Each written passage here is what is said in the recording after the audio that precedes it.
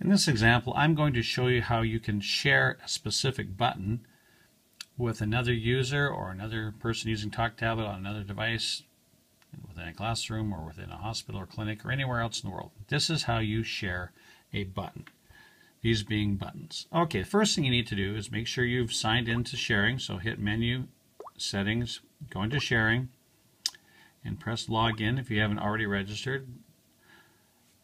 I'll put my login name here, and then hit Login.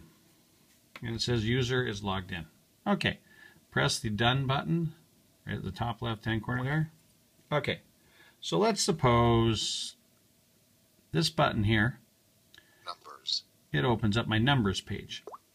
So I would like to share that button with another user and have everything underneath it be shared as well, which it would be. So if I share this Numbers button, it won't be just this button with the name Numbers and a little similar.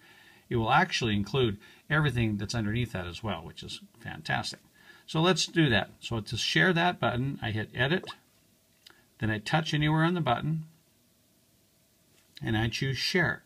Now if I hadn't logged in, this Share option would not appear because I've successfully logged in. That shows up. Okay, so I hit Share, and I give it a description, and I will call it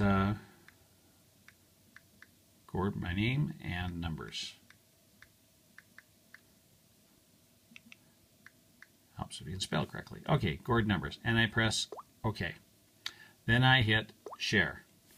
It says uploading items for sharing. Please wait. Just takes a moment. And it depends how much you're uploading. And right now it's uploading both that numbers button and everything underneath it as well too. So the actual buttons with the numbers on them and so on. Okay, so it's finished now. So I can, let's switch users. So I'm a different user now. And I'm going to switch to user called weather user, which I used in a previous example. Okay. This is a different user completely, and I have a row of empty buttons here in the bottom. And first thing I need to do is to sign into sharing. So let me do that. Menu, Settings, Sharing. I'm going to log in. Touch Edit. And I'm going to choose Add. And I'm going to choose Download. And again, download is appearing because I'm logged in to sharing. If I wasn't logged into sharing, you wouldn't see the download button. So I choose download. It's retrieving all the available downloads. And again, there are a lot of them. We have thousands of users of TalkTablet now, and they've uploaded generously hundreds of pages, buttons, vocabularies in multiple languages. And there are a lot of them. So thank you, first of all, to all those people who have contributed. It's fantastic. But when you're sharing a button or a page or a vocabulary for that matter, you can determine whether it's private or public. And if it's private, only you can download it, so nobody else can see it. But these ones are listed as publics, and that's why you can see them. Okay, now there are, like I said, there are many hundreds of pages that people have donated. And if you go through these, you can get a sense of what they are. Some of them are in Finnish and Swedish or French, and there's all kinds of them in here. Some of them are very elaborate too. So to make it easy to find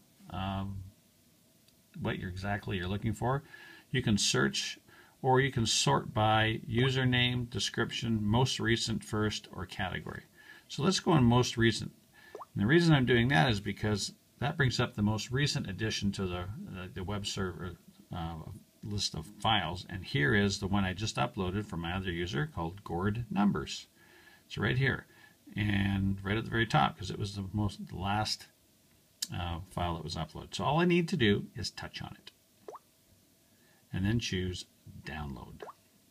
It's downloading symbols, and remember, it's going to bring in that Numbers button and everything underneath it. Download has been completed. I press the Done button here in the top left-hand corner, and there is the Numbers button. Second position, first row. If I touch on it, you'll notice Numbers. Everything's here. Yes. No. Not only that, it's added the At My School link. At my school. And all of those buttons accordingly. So it's a fantastic thing. You can download just a button, and if it's a button that opens up an underlying page and underlying pages underneath that, it brings it all in, which is fantastic.